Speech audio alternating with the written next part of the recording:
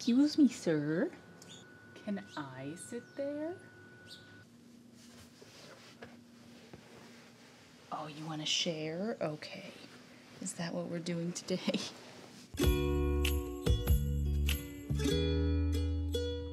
Oh God, okay, can we, oof. Okay.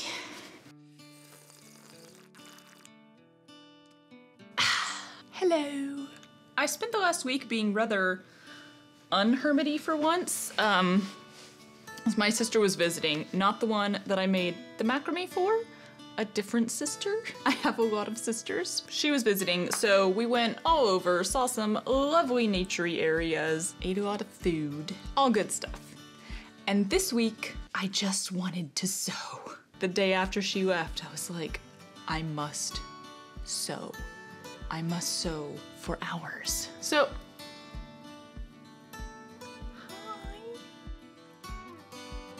I know it's been a lot of macrame on the channel lately, but here's the thing, embroidery takes a really long time. And I kind of have a really big embroidery project going right now. You may have heard of it in a previous video, which I shall link here. Would you like a sneak peek of my progress?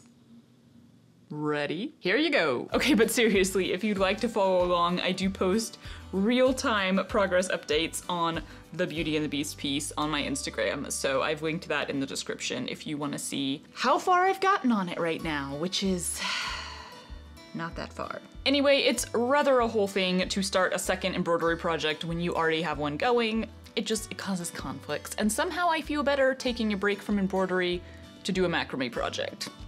Just feels different, so macrame. And I've helped myself out here like such a good friend, because in my last macrame video, which I will also link here because, you know, why not just encourage you to keep leaving this video? His ears are so freaking soft. In that video, I started my project by putting a bunch of cords on a stick and then promptly deciding I did not like the shape of the stick for the design I was doing. I liked it better for something else, which is what I'll be doing today, which is a hot air balloon. I don't know why I act like that's a giant reveal, because there's a 100% chance that it's either in the title or the thumbnail of this video that you have just clicked on. So obviously you know that that is what I'm about to do. I'm gonna go get the cord. All the snips. So besides having the stick that already has all the cords on it, I also did order all of these brightly colored macrame cords. I wanted to say embroidery floss. I did really hard. Okay, bye. Because in this piece, I'd like to try something that I haven't done before. Why not? I really want to cast on different colors of cord to be the hot air balloon itself up against sort of the white background of the sky. I have not done that. I mean, I cast on cords whenever I run out, but I've never tried to cast on cords in a different color in a specific spot to do a specific design. Don't really know what I'm doing there or how that will work. We're gonna find out. Other than that, I don't really have anything. I have not made a pattern for this. I basically know what I want it to look like and I have a few ideas, but I am really, really unsure how to make the curve of the hot air balloon itself and how to get like separate pieces on the inside, because that's what I'm hoping to do. So my first step here is research and design. I'm going to try to figure out what the best knots are for this style that I'm gonna do, and then I'm going to attempt to draw out a pattern. You know how beautiful my macrame patterns are. And then I'll get started. One idea I do already have is that I wanna put some like clouds up behind the hot air balloon, and this may not work, but I really wanna do them with the berry knot so that they have a lot of texture and they stand out a lot from the background. I don't know if that's gonna work, but you cannot fail until you try. Philosophy.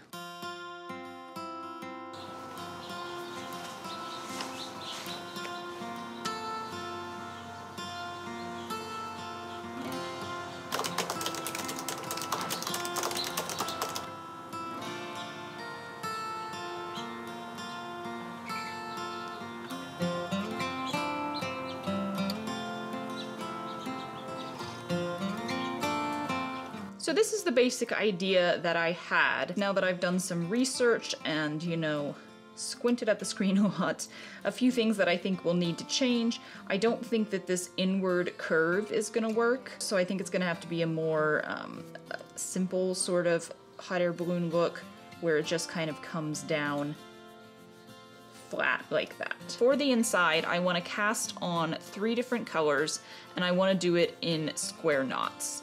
That is the goal. I'd like the square knots to be stacked like this so that they actually fill in the curve of the balloon and create a curve here before going into the next color. It would look nice to separate each of the colors with a line all the way down, but I think that would be really hard to achieve. I don't know how I would do it, and I don't think it's necessary. I think just having one color have sort of a hard line and go into the next color will work. However, I don't really know how to get a hard line considering I'm doing square knots. Once I reach the bottom, I do want to be able to pull the cast on cord back across to close this off. All of the colors that I've tied in will need to end here and disappear. So I'll need to cut off the ends and tuck them up behind. So then I should have just white cords coming out of here. I'm kind of hoping to get rid of half of those cords too, or at least enough of them that like it looks like actual cords holding up the basket rather than just like full cords like that. For the basket itself, I think it's gonna be casting on another cord to be the outside of the basket with the horizontal clove hitch. I would love to actually weave the cords inside here. Like you have all of these cords coming out of here, and I'd love to just weave them on themselves. The only problem then is like there's absolutely no way for me to cast on brown. It would just have to be a white basket then. I think I could also do the half knot weave that I used for the inside of the coffee cup last time. I think that would work to cast on some brown. So all we have basically figured out here is that I still have absolutely no idea what I'm doing, and I'm just gonna wing it. We're gonna start with the clouds because those are just gonna be out of the white cord that already is on there, and I know how to do that knot, and I'm pretty sure this will work out. I do wanna stack them like uneven with each other like this, rather than having like rows of berry knots. So we'll see if I can figure that out, but I'm pretty sure that'll work. Time to clear out some space so I can actually work. I'm starting by adding some more cord to the overall piece, and thankfully I ordered some more white cord when I ordered the colored cord, because I really want them to be like packed on here a little tighter, and that worked out well because now I have exactly 100 cords to work with, and you know I just love those even numbers. So the reason I like this stick for this design is because the curves here are perfect to like tuck the clouds underneath, and then it should perfectly contrast the opposite curve of the top of the hot air balloon. And y'all, I am loving these berry knots as clouds. Look how cute it is. All of my squishing together of cords promptly became useless because I had to spread them back out in order for these knots to work. And I'm not sure that having this many cords squished together like this is gonna help me moving forward either. Foreshadowing. As usual, I was completely winging it in the design here, which means, of course, that almost immediately the dreaded undoing occurred. I couldn't possibly do something in order to avoid doing the thing I hate doing, could I? No. The first one turned out really well, sort of a traditional cloudish shape, which I like. So on the second one, I tried to make it a different shape, and that just did not work out at first. Undid a bunch and redid it, and then I was okay with how it turned out. It throws me off a little because it looks so different than the first one, but clouds come in billions of shapes and sizes, so there really is no wrong answer. For the outline of the hot air balloon, I did the horizontal clove hitch, which ties in the new piece of cord. I used a pretty long one because I am not entirely sure where the ends are going to end up. I wanted to make sure the curve at the top was as even as possible, so I used a metal ring that I have on hand for a future project. By hanging it behind the piece and then moving it in front sometimes to check, I could kind of use it as a rough guide for where to go. And I say rough because obviously I did not follow it super well. I also ended up removing 4 cords from the center of the branch because it was all getting way too packed together. I feel like there's a slight dip here, which I'm not crazy about, but also it's like too small to justify messing up the cord to fix it. On the other hand, the second side has the most lovely curve, but ended up like an inch higher at the end than the first one. So I added in several more cords from the right side to get them more even, which is all well and good, except now the entire piece is gonna be off a little bit. I'll just have to wait to see what it looks like. So I'm going safe with 3 colors. I think I'll do pink, blue, and yellow. I started with the square knot pattern I expected to work on this, and pretty promptly, with much less undoing than normal for me, realized that square knots won't work on these side sections because they are too sloped. On the other hand, the clove hitches out of white to separate the colors do seem like they'll work, so I went with vertical clove hitches to fill in the colors and got all the way to here and then had to undo every single bit of it.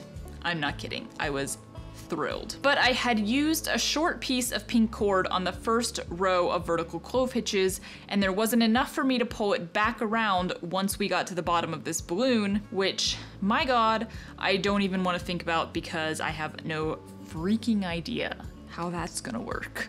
After doing all that, I felt pretty done for the day, but basically, this idea should work, at least for the top part.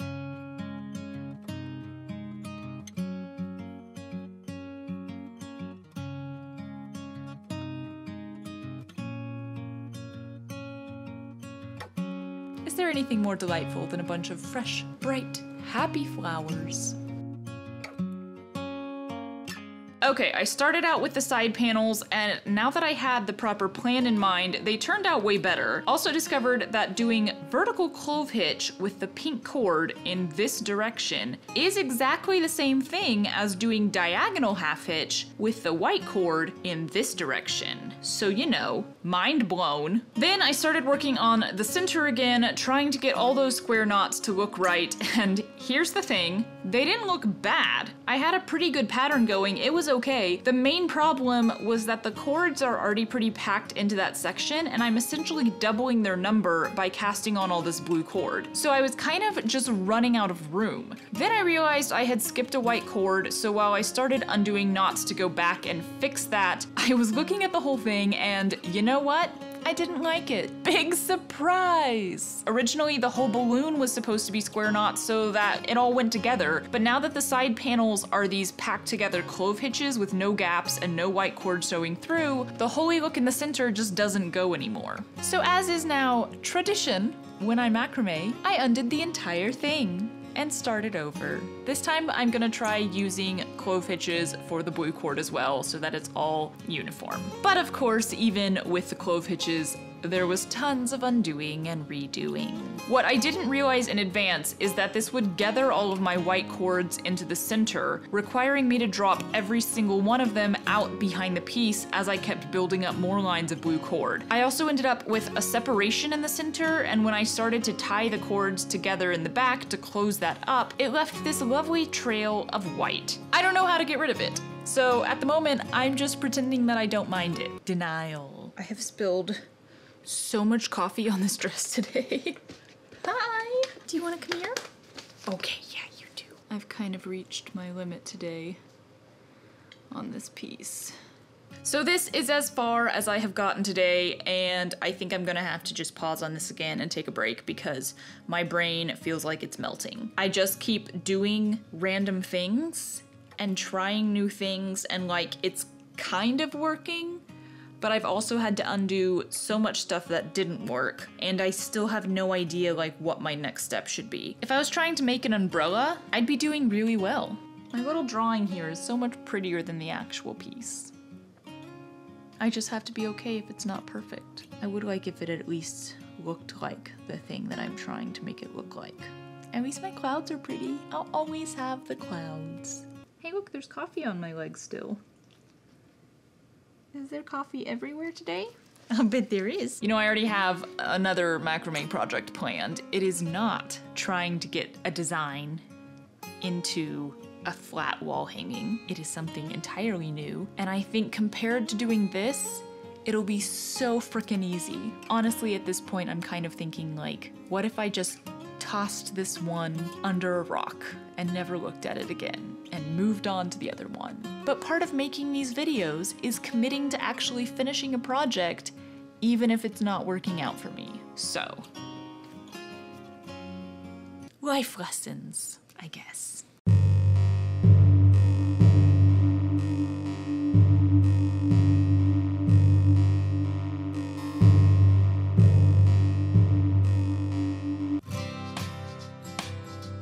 After glaring at this piece for a significant amount of time, I finally accepted the cold hard fact that I had to undo all of it. It really needs to be going in rows across like this, rather than down the sides like I was doing it.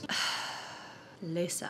But it was a beautiful day outside, so I parked myself on the dog bed that I'm currently using as patio furniture and got to work, while internally questioning all my life choices. My hope is that this will delete the overabundance of extra cords sticking out of the back. Oh, also, I'm changing colors because 1, I didn't like that blue so much once I got it on here, and 2, I can't stand looking at it anymore, and 3, the ends of most of the pieces are getting really frayed and it just, ugh. I'm just done with it. So we are switching to purple. Purple, it is your time to shine.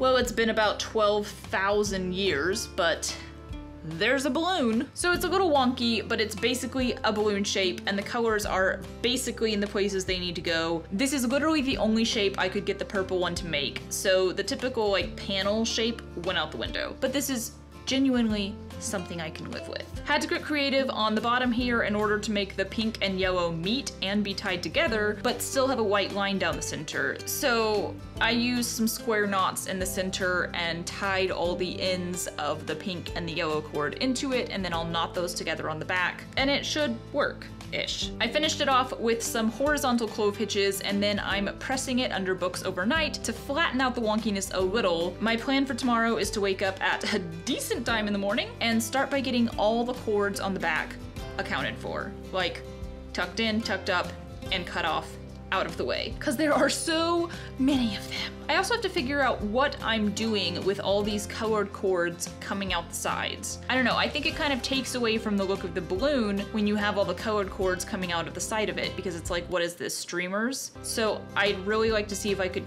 get rid of those somehow, and maybe even somehow make all the white cords that are on the back magically come out the sides instead.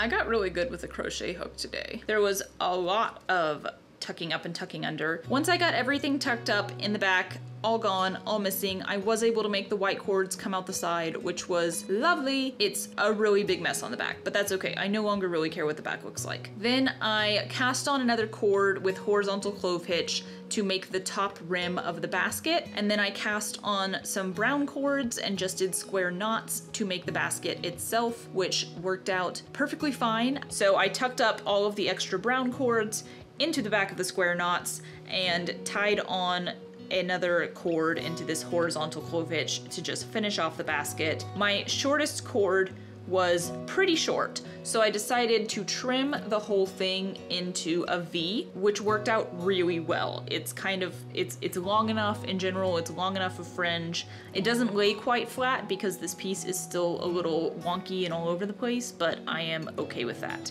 And here is the aftermath. There is quite a lot of extra cord left over. This is all gonna go in giant bags, and I don't know, at some point I'll use it for something.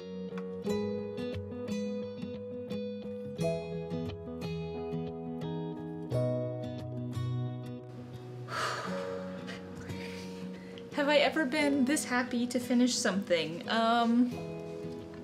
Possibly not. I feel disgusting. I don't think I've washed my hair in 3 days, which has absolutely nothing to do with this, but it's part of the reason why I feel so disgusting. I believe a shower is in order in a moment. But I feel like I've been working on this piece for about 20 years. At least I have something to show for it now. Hi, do you like it? He wagged his tail, so he approves. Look, next time I decide that I want to do some frickin' curvy ass design, just tell me no. Tell me don't bother. Make me stop. You do not want to see the back here. Of course you want to see the back.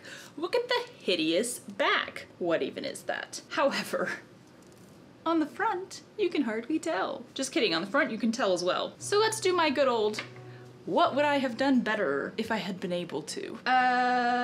So I'm still really pleased with how the clouds turned out. I think these are so cute. It's such a fun way to use berry knots. Yeah, it looks like clouds. It's super cute. I love it. I'm pretty happy that, like, in the end I got a solid fill on these. I was originally planning to do square knots for the whole thing, and I knew even in my plans that, like, obviously that's not going to be a solid fill. You'll be able to see through it. So it is pretty cool in the end that it's solid of these colors. I'm also very happy that I traded out the blue for purple. And actually the basket turned out pretty much exactly like I wanted it, and I really didn't have to undo anything. Like, this was first try. It turned out how I wanted it. So that's a first. But anyway, we were talking about what I would do differently. The edges still look hella janky. On top of that, of course, as I just showed you, the back looks like a mess, and it's still a little wonky, not flat. Yeah, so I think the main thing that I really need to figure out if I plan on making another hot air balloon with cast on colors is how to get this kind of curve right here, both on the outside and on the inside, because I would have liked this to go down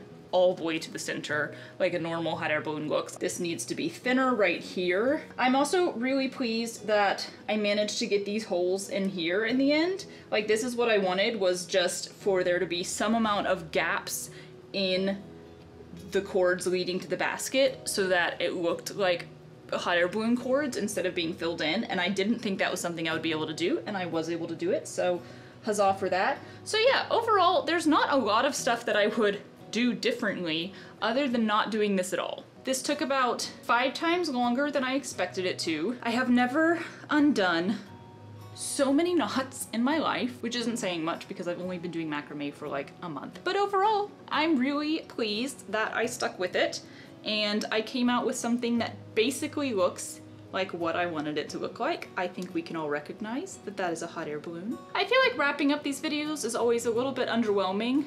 It's like, huzzah, look, I finished the thing. It doesn't look that great, but I'm pleased that I did it. Toodaloo! So yeah, I guess that's it for this video.